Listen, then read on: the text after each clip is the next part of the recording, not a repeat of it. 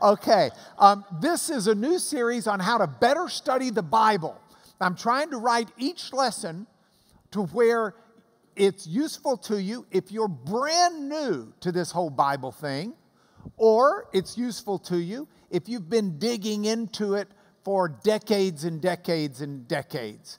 And so that's one mission or goal behind my presentation. A second one is to make sure that each class offers you something of substance and builds upon the prior classes. But by the same token, each one still stands solo because we have a lot of people who come in and out during the summer, which means I urge you to attend regularly because you'll miss some of it if you don't catch the building. But you can always attend via the internet or however you want to. And don't ever refrain from inviting people in, even if they don't have the earlier lessons, because I'll work hard to make sure each lesson's captured within itself. So with that, better Bible study is what we're doing. And this is session 1, which I've entitled, Why, What, and How. And you won't be surprised to find that those are the main points I've got. Now, all of us who are alive, raise your hand if that includes you, that's most of you. All of us who are alive are in this cycle of life. You know, one of my favorite sayings is, I have never in my entire life have I been as old as I am right now. Thank you, Miss Carolyn, for laughing. And Miss Carolyn, I'll never be this young again. See? That's the cycle of life. We're all familiar with those pictures that show us starting from infancy and going, assuming we make it, into old age. And that's something that's happening to all of us, whether we realize it or not. I'm truly not as young as I used to be, and I feel it. Mike Moriarty goes down in the annals of humor in my brain for telling me one day, he said, Lanier, when you reach my age, you hurt all the time. He said, if I wake up in the morning and I don't hurt somewhere, I do this to make sure I'm alive. But I'm reminded of that as I was thinking of how to introduce this lesson. Because one of my good friends, who's one of the best Bible scholars I know, is Tom Wright, N.T. Wright. And Tom has written more books than many people have ever read. Tom is an incredibly rich writer. And Tom wrote a book entitled The Challenge of Jesus. And this was rediscovering who Jesus was and is. It was a book. He wrote it. And I was at dinner with Tom and his sweet wife, Maggie. And he started regaling me with a story of Maggie saying to him, well, what are you writing now? And he said, I'm writing a book on who is Jesus. And she said, I thought you did that 10 years ago. He said, I did. Maggie said, well, has Jesus changed? And Tom said, no, but I have. And I like that. And so you can read Simply Jesus, a new vision of who he was. And you'll find things in there that weren't in the first Jesus book because Tom has changed in this life cycle.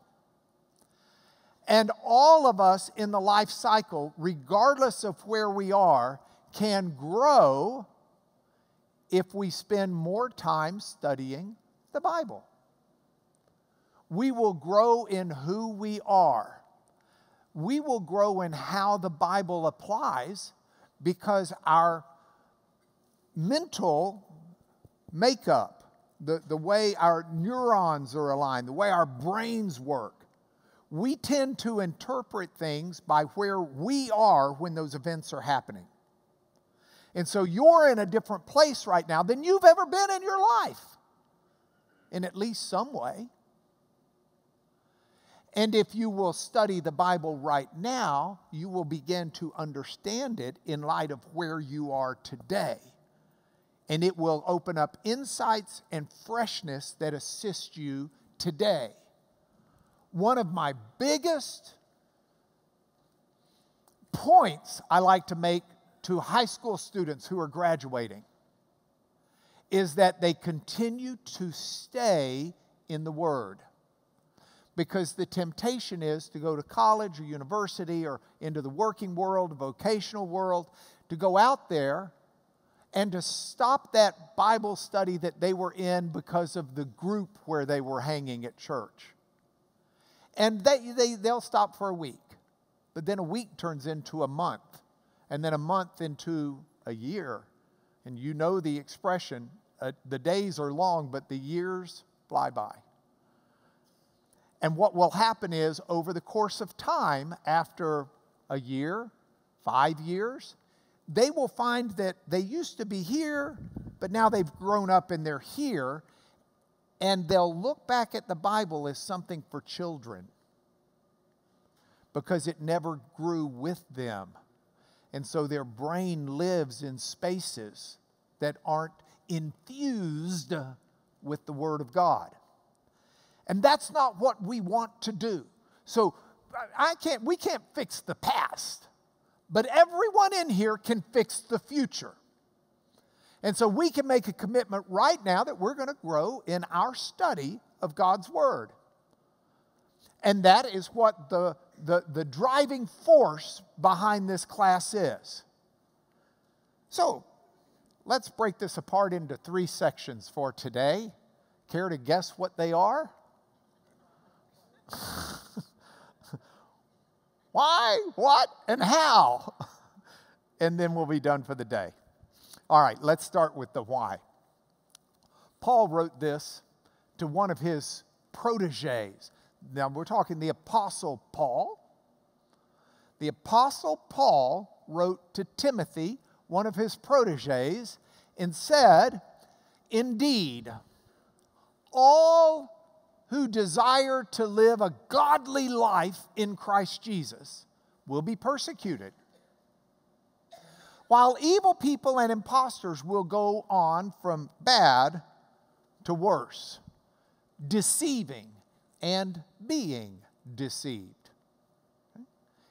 But as for you, continue in what you have learned and have firmly believed, knowing from whom you learned it, and how from childhood you've been acquainted with the sacred writings,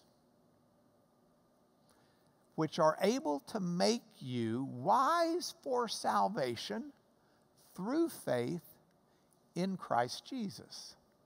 All Scripture is breathed out by God and profitable for teaching, for reproof, for correction, and for training in righteousness, that the man, anthropos is men and women, that the people of God may be complete, equipped for every good work.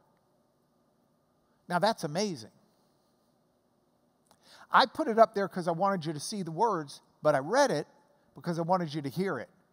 Because general rule or side rule, I'm sticking a rule on the side here. That's the ruler for the slide rule. Side rule, important rule. Number 1, read slowly. When I was in 7th grade, the last half of 7th grade, I had Miss Jacqueline Dickey as my reading teacher. I was not real fond of her.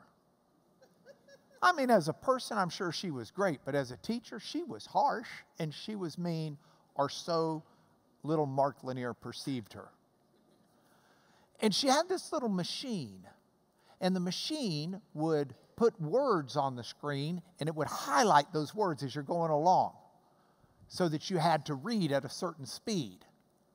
And she put us into different categories. There were the slow readers and there were the fast readers. And she wanted us to become fast readers. Do you remember the Evelyn Wood reading program to teach you to read fast? There are very few times you need to read this fast. About the only time that occurs even in my memory is when my buddy Tim down here was in an airplane, and it was one of these little single-engine airplanes, and the pilot turns around as they're going in to land and says, be buckled in tight, the landing gear won't come down. We're going to crash land this puppy.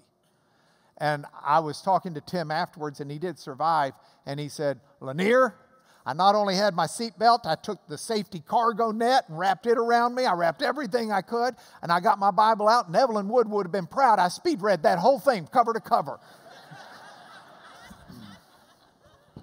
Okay, so there's a time maybe to read through fast. But, general rule, read it slow. Don't let your mind skate over some of those words, because you're going to miss some important stuff. So let's go back. Paul says, but as for you, continue in what you have learned. What you have learned. So there's something that you need to learn. That's adding to what we know. What we've learned. So I want to learn more. But not only continue in what you've learned, but also what you have firmly believed. That Greek word pisteuo for believed, or pistis in the noun form, or this is a verb form, pisteuo, is the word that means what you're convinced about, yes, but also what you trust. We sometimes think the word believe means just some mental agreement with, but that Greek word means something beyond that. It means what you trusted. We use the English word believed a little bit like that.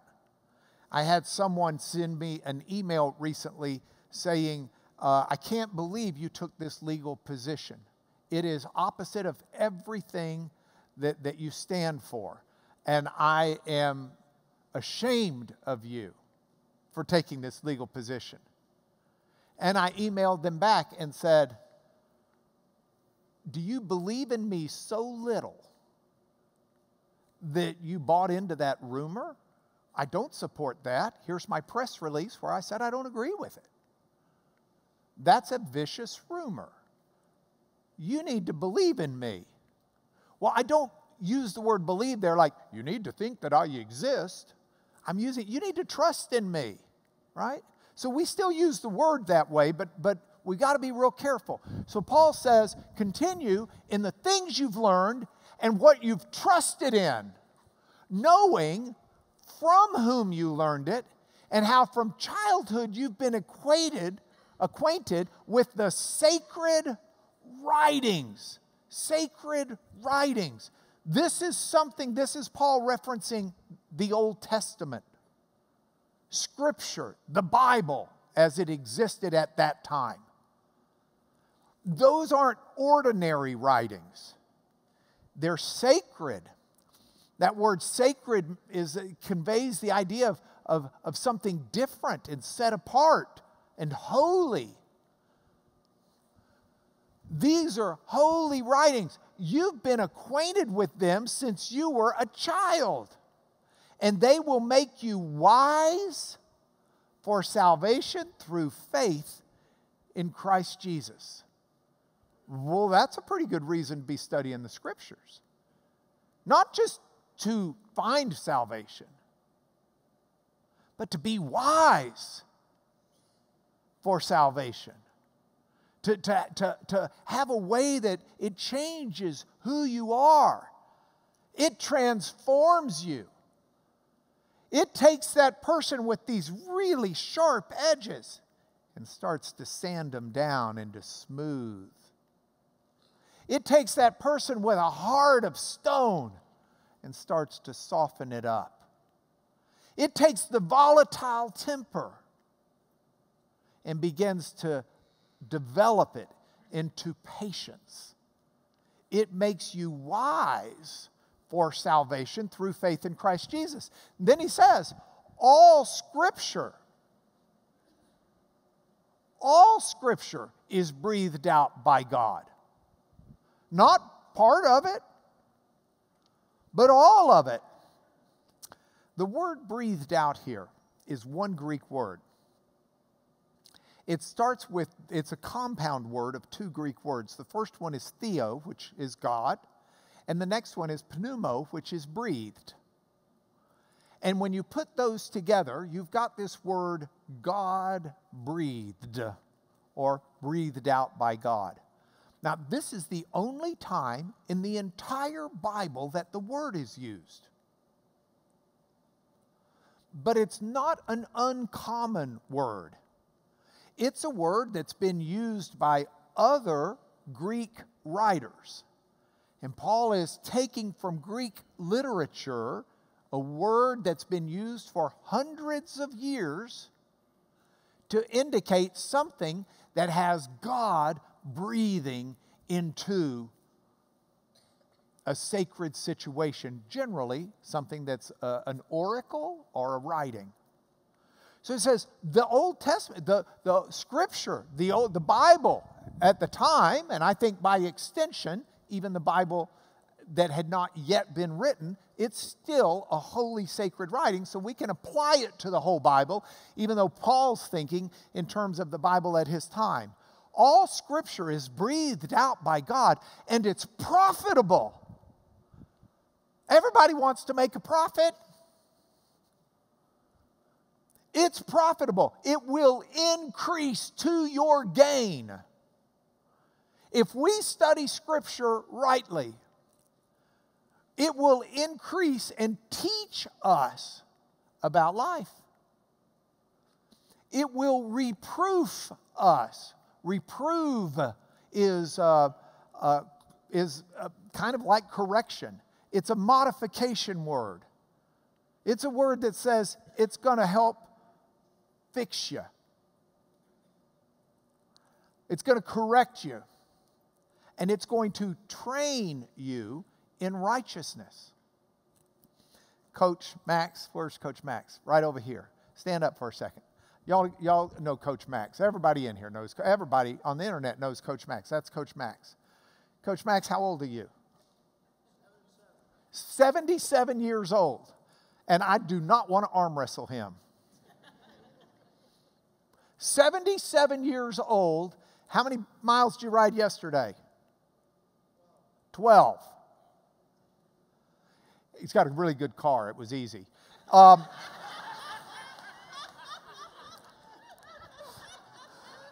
miles on that exercise bike. He's coached high schoolers. He's coached college kids. By the way, I think he's being inducted into the college football for Westchester or someplace Hall of Fame. It's like one of two in a 100-year history, one or two football coaches to go in their athletic Hall of Fame. But he's coached on college level. He's coached on the pro level.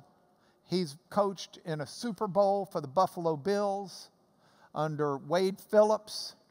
He has trained and trains people. He oversees a region of the Fellowship of Christian Athletes right now. We went over to Hull, England on a mission trip, and Coach, they had a real American football team, and Coach went out there and coached them and told them about training and technique and all of this. Why? You train to be better at what's important. You train to be better at what you do. I would love to be more righteous than I am today.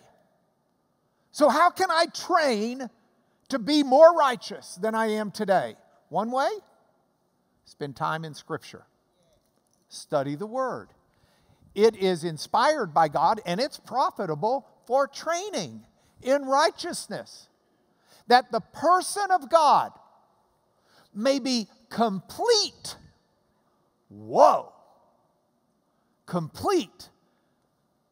Teleos in the Greek is this idea of completeness or ripeness, maturity. can even mean perfection. And Paul's not saying that we're going to get perfect out of this, but he's saying it's going to make you more mature. It's going to ripen you. It's going to grow you up. The person of God is going to be not only complete, growing up, maturing, but will be equipped for every good work. That means every good thing that God has for you to do, you will better be able to do it if you're spending time in the Word.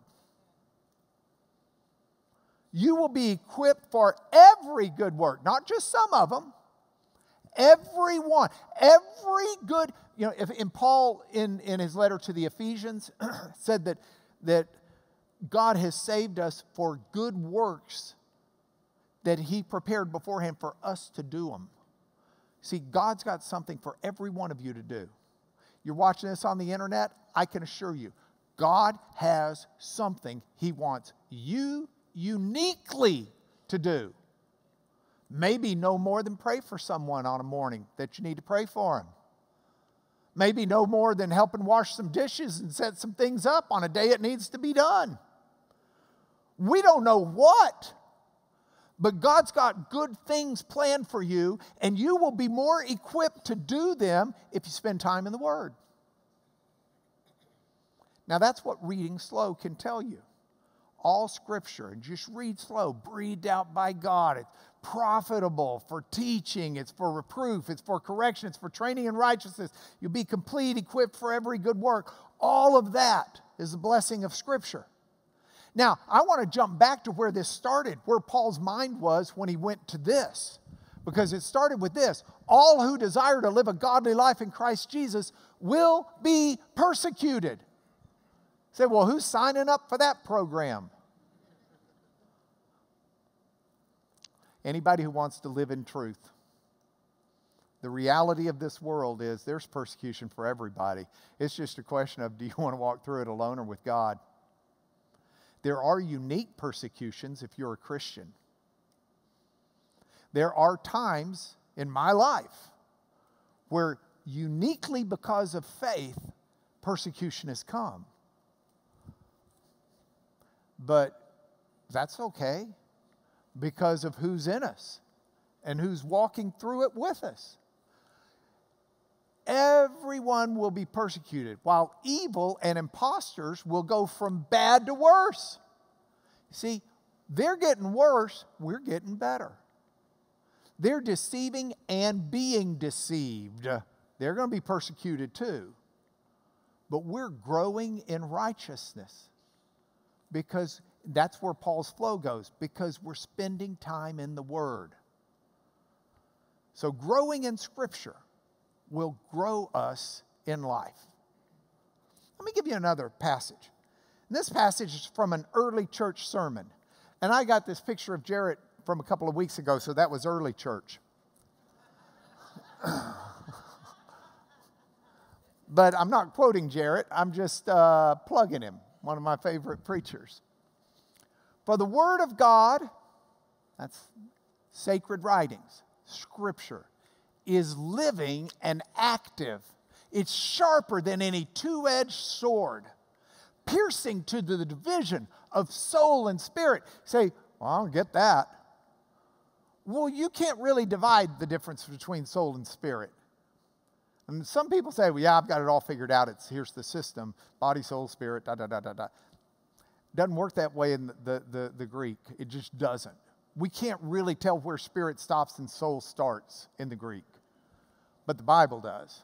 The Word of God pierces even to a division of soul and spirit, of joints and marrow, discerns the thoughts and intentions of the heart. That's pretty amazing stuff. The thoughts and intentions of the heart. Now, at the time that's not Paul, that's Hebrews. At the time the Hebrews sermon was being preached, there were other Jewish writings that were common and well known. And one of them is a book called The Wisdom of Solomon. And this is actually in the Apocrypha and was well known at the time. And in The Wisdom of Solomon, chapter 18, it's got this long passage about the time that Israel was in captivity in Egypt. And while they were in captivity in Egypt, you'll recall, the angel of death comes to visit and take the firstborn, and that's the final plague that causes Pharaoh to relent and let Moses take the Israelites out. And it's really interesting because as it was written here, it says, this translation, while all things were enveloped in peaceful silence, this is the night of the Passover, and night was midway through her swift course, your all-powerful logos is in the Greek, it means your all-powerful word. This is word. Your all-powerful word was midway through her swift, or your all-powerful word, out of the heavens, from the royal throne, leapt like a relentless warrior into the midst of the land marked for destruction, bearing your unambiguous decree as a sharp sword. See, the idea of God's word being a sword, as is referenced here, is one that was already in use in Jewish thought and writing. The Word of God, whoops, how did I get to that? The Word of God is a sword that can bring destruction, that can pierce between joint and marrow, soul and spirit, can discern thoughts, it can discern intentions. We want that Word of God working in us to help us in our life, to grow us, to train us. It makes sense of what Paul was saying would be happening to us if we spend time with this sword of God. Look at the Old Testament. Let me get past that slide, bump there. Isaiah the prophet. This is a passage a lot of people know, but read it slowly. As the rain and snow come down from heaven and do not return there. Last night we had a really big storm. And I went out this morning. There's a lot of water and rain on the ground. There's mud where I don't need mud right now. And so I thought, well, maybe while I'm at church, it'll just bounce back up. No. Doesn't return. It waters the earth. Now you may be saying, but what about evaporation? Okay, cut me some slack here. We got some poetic imagery happening. Making it bring forth and sprout, giving seed to the sower and bread to the eater. Those are good things. We want our seeds to sprout. Our daughter Rebecca called me on FaceTime yesterday. Do you know why? She was picking tomatoes out of her garden and wanted to show me. She showed me the cucumber plants. She showed me the stuff. We planted the seeds together. They've been watered and they're giving forth bread to the eater. Good things happen from that rain that falls, and so shall be my word that goes out from my mouth.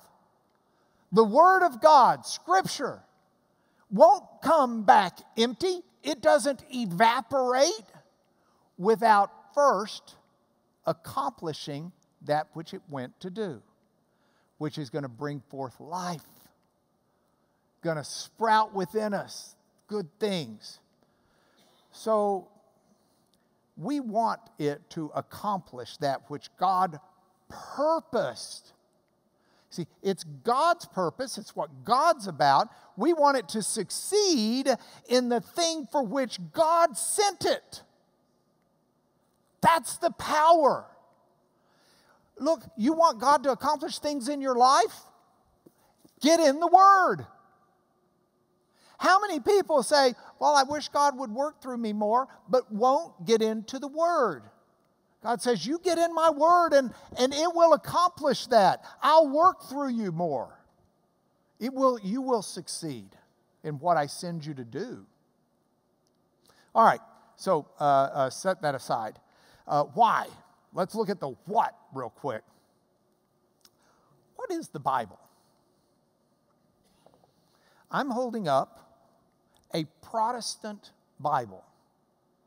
The Protestant Bible is slightly different than that used within the Catholic Church because the Catholic Bible has a section in it called the Apocrypha. And we will talk about that in due course. But the numbers that I'm giving you, and so we've got a lot of people in here and on the internet that are Catholic, and I'm going to be speaking out of the Protestant scriptures as opposed to the Catholic. Here, think of it this way. In a sense, there are 3 sections in a Catholic Bible.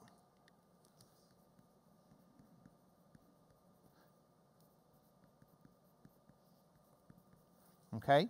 You've got one section, which is what I'll call the Old Testament. You've got a second section, which is what we'll call the Apocrypha.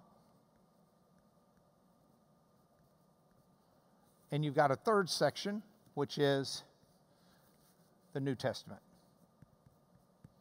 The Protestant scriptures use this and this, but this for the Protestant is part of history instead of the Bible. These are used for historical and valuable devotional material. You know, they help us understand. I just read from the Apocrypha about the sword. They help us understand things. So this is an important aspect, but it's not what I'm referencing in these statistics I'm about to give you. What I want to tell you is that the Bible is a library. It's not a single book. Think of it as a library and you're 20 miles from the starting line. It is a library of books. And in the Protestant Bible, you have 66 books. We're missing the 14 of the Apocrypha. Those 66 books are divided into 2 sections. You have the Old Testament and you have the New Testament. Now, who came up with these words Old Testament and New Testament? They weren't in the original Bible. We will talk about all of that when we get to it. Spoiler alert, it was a lawyer. Okay. We will talk about that when we get to it. But for our purposes right now, let's just think of this as a library divided up. 39 books in the Old Testament, 27 in the New Testament, 14 are in the Apocrypha. Now, like a library, the books are in sections. And God didn't say, put the books in this order. That's a human creation. It's a human creation, and as a result, some Bibles have them in different orders. There's no established, sanctioned order for the books. And if you think about it, the Hebrew Bible was originally, as was most of the New Testament, letters or scrolls. So it's not like you're going up to the scroll cabinet and all right, we're going to alphabetize these. We're going to put, and you start alphabetizing the scrolls. Or no, you got them in bad order. I mean, they're like the spices. Unless you are really like my wife, most spices are not kept in alphabetical order. Becky, where are you? Ours are, aren't they? They're in alphabetical order, aren't they? Uh-huh. Cinnamon, clove. Cinnamon's in front of clove. It's CI instead of CL. And I love it because I can find them fast. Like a library, though, these books are in sections. Some of them we don't even know. We don't know why the letters of Paul are ordered the way they are in the Bible. There are 2 main theories. We'll talk about that later. This is just to give you an idea. This is an overview. There are different genres of writing. Now, we know this in the world, right? Think about it for a moment. Think in modern genres. What kind of books do you like? Do you like history books? I mean, the little book of history is a great little book. Love little books. Do you like, what's another genre? How-to books. How to read a book. How to assemble a toaster. That's a big one. There are how-to books or manuals or instructions. There's a whole genre of writing of fiction. We have a wonderful fiction writer here in class. Right there. How many books? No, not in the Bible, by her. 92? 92. 92. So we have fiction. Chronicles of Narnia. That's not among her 92. Fiction books. There's poetry books. You know, this book, 101 Famous Poems, my mom had it growing up, and she taught us a poem out of it. If you watch my video Thoughts for the Day on Friday, I think it was Friday, maybe it was Thursday or Friday, I did the proverb about be wary when you're walking down the street, and there's the adulterous woman because she's going to lure and entice you, and I said, don't flirt with sin. That video Thought for the Day. My mom reminded me later, she said, you know, the way I tried to teach you that concept, and when you were young, before you knew what an adulterous woman was, and I said, I don't know. She said, I made you memorize the poem, The Spider and the Fly. Do you know that? Steve Taylor's laughing. He knows that poem. Won't you step into my parlor, said the spider to the fly. 'Tis the prettiest little parlor that ever you did spy. Oh, no, no. The way into my parlor is up a winding stair, and I have plenty beautiful things to show you when you're there. And finally, she captures the fly, and fly yells for help, and it doesn't work, and he gets killed.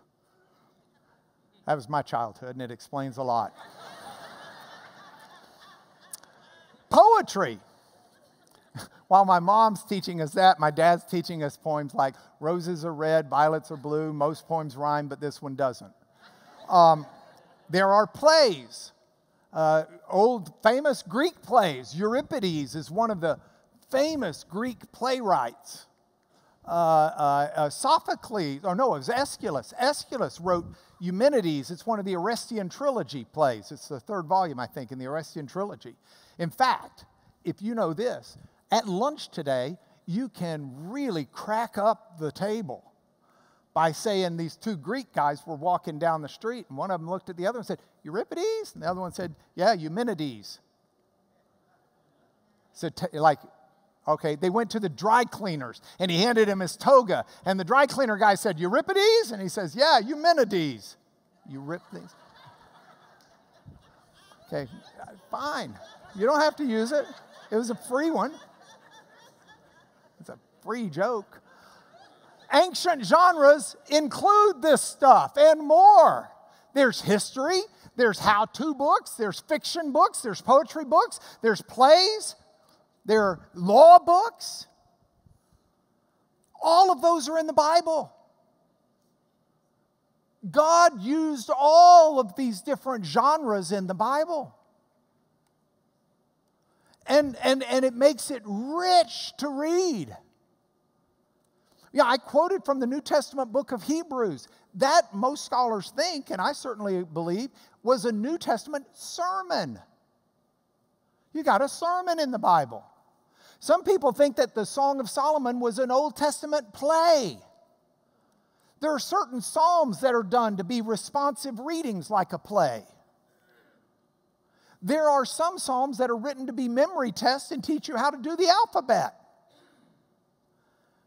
There are how-to instruction manuals. Here's what you need to do.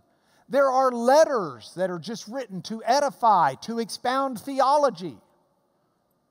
There are all sorts of different genres in the Bible that we get to look at and use, and it's a wonderful thing. Now, I want to take another step to something. In the 1950s, intellectually, there was major movement in the understanding of human language and the brain. It had started with a guy named B.F. Skinner. And Skinner was a behaviorist.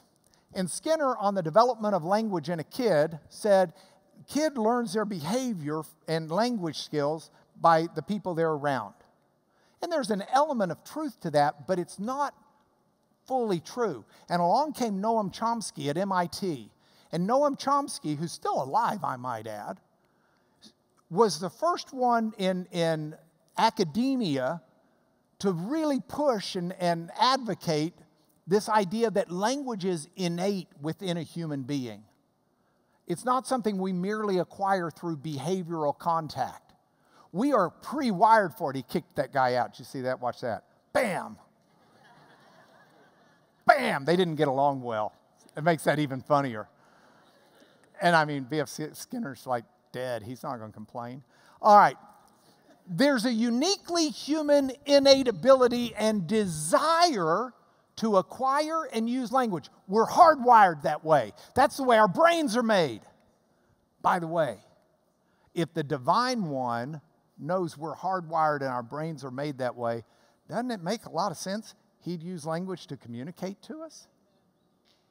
The idea that there's scripture shouldn't strike anyone as, oh, come on, like God's going to actually put scripture. Well, yeah, we're wired to hear it. We're wired to read it. It's the way we think. It is not a coincidence that the Greek word logos or logos, which means word, is the word from which we get logic. Because we think in words, at least our conscious thought is. So it makes sense that we've got more social media than I know what is. I mean, do you know what all these are? I got Facebook, I got Pinterest, I got Instagram, I got YouTube, I got Spotify, I got Twitch. I got no idea what B is. That's Flitter or Twitter or whatever. That's something. I don't even know. These are social media accounts. It's going to take David to tell me what they are.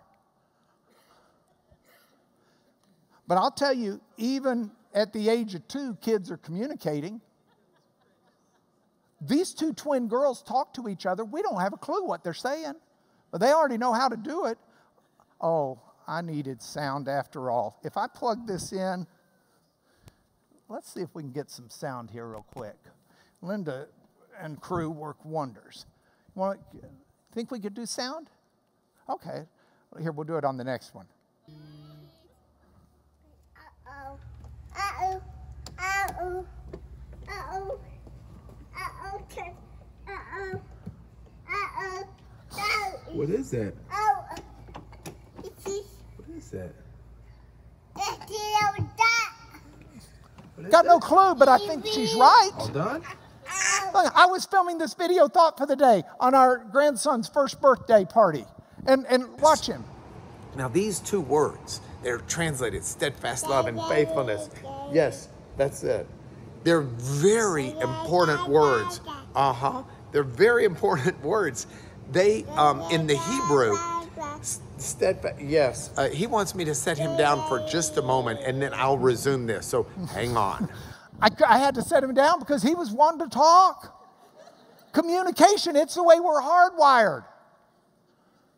The Bible is God communicating to humanity through language. It's not the only way he does it. He did it in Jesus. He does it in actions. He does it in the world around us. But a principal way is through language. It's God communicating. If I've got time, just real briefly, I want to, and we'll get into this more later on, but I want to give you a communication model. I teach some communication stuff. Let's see. Boom. I teach communication theory. And this is just a very basic. So if you say, well, it's pretty basic. Well, yeah, I just said it was basic. Basic communication model applied to the Bible. Wait, before we do it to the Bible, let's do a basic communication model. You got 2 people. You've got a sender and you've got a receiver. Now, the sender has a message that they want to send. Okay? There we go. A message that they want to send. And what they have to do is encode the message. In other words, you're a sender. You got some idea, something you want to communicate. First thing you got to do is put it into words. You got to encode it. And then you've got a receiver over here who's going to get it. But you got to take what you've encoded and you got to find the channel, how you're going to send it over there. For me right now, I've thought of this stuff by God's grace, and I'm teaching it to you today, but my channel is my words and my electronic medium. And that's how I'm using it, but what the sender does is sends over to the receiver. And then the receiver's first thing they do is decode, try to understand what it is that's being sent. So you're listening to me, you're trying to understand. We can add some more to this. I told you this is pretty simple. In the process of transmitting from me, or from a sender to a receiver, there can be interference that happens. Some call it noise.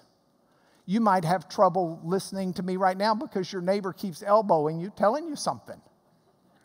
Or you might be the neighbor elbowing someone else, telling them something. Or you might be distracted because you're getting hungry, or you're wondering how long this guy's going to drone on. All of that's noise. Okay? Now, we can take this basic communication model with the noise and etc., and when we receive it, we give feedback to the sender. So I can watch you and I can see where it's time to move on.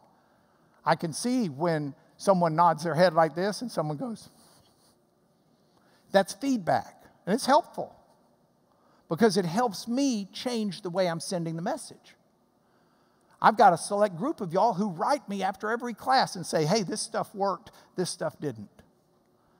And that feedback enables me to be a better teacher, I hope.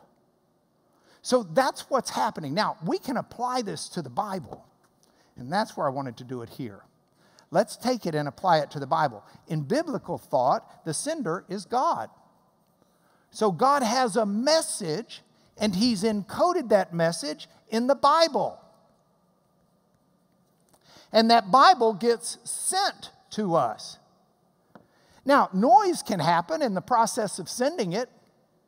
We can have, the King James was published in 1611.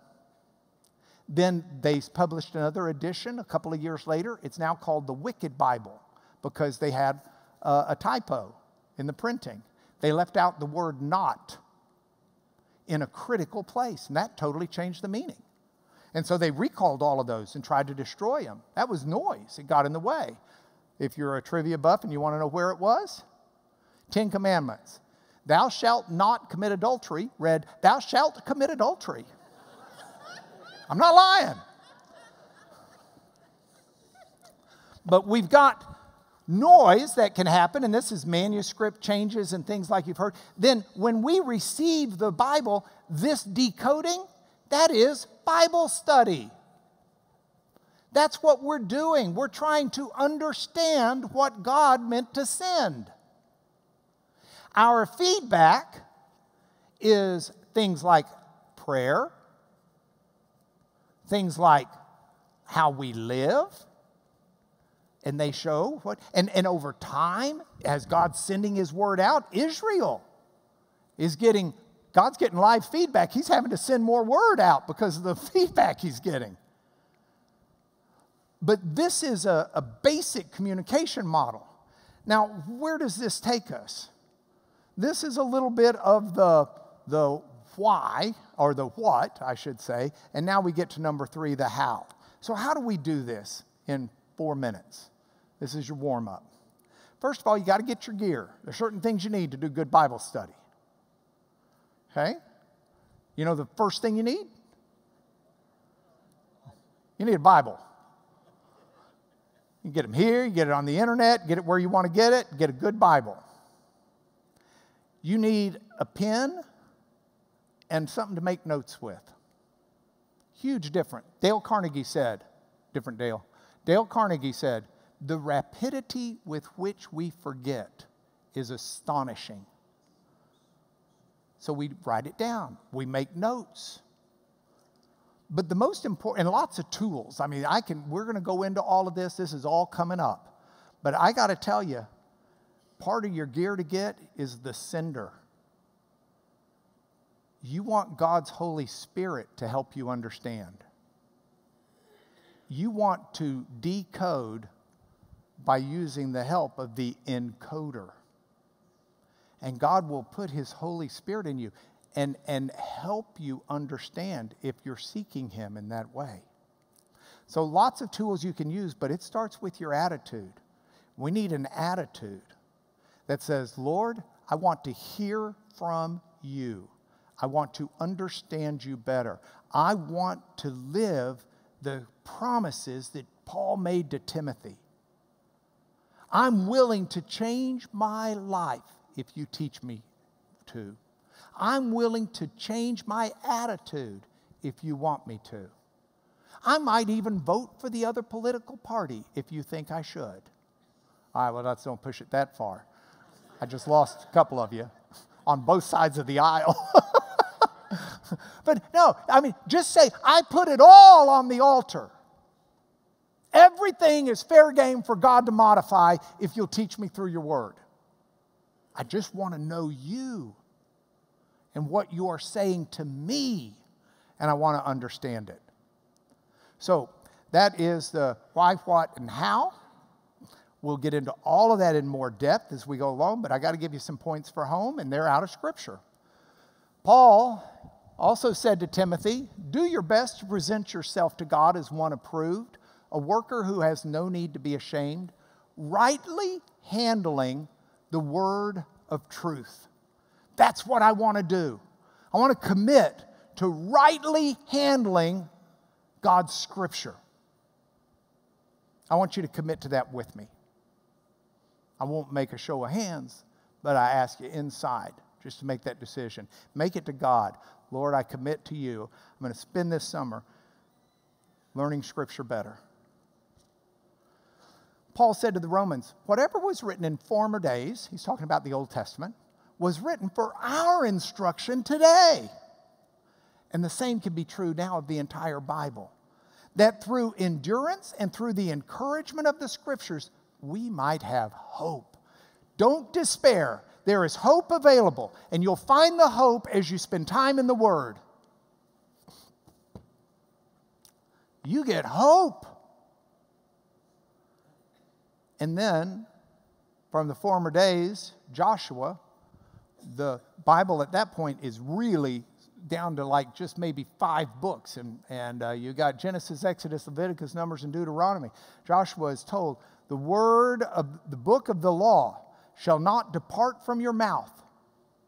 You'll meditate on it day and night, so you may be careful to do according to all that's written in it. Then you will make your way prosperous.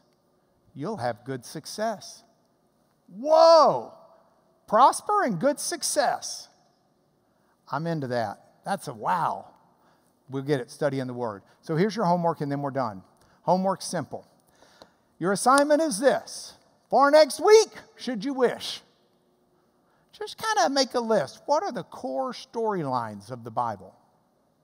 It's a library, but it's got these narratives that run all the way through. It's a library, in a sense, written by one being. So what are those core storylines? And we'll pick back up there next week. I'm sorry I went 2 minutes over. Father, in the name of Jesus, I ask your blessings on all who hear this word, that you will captivate our hearts and our minds with your word, with what your message is to us, that you'll invigorate us and get us excited about hearing and studying and applying your word in our life. That's our prayer in Jesus' name. Amen. See you guys next Sunday.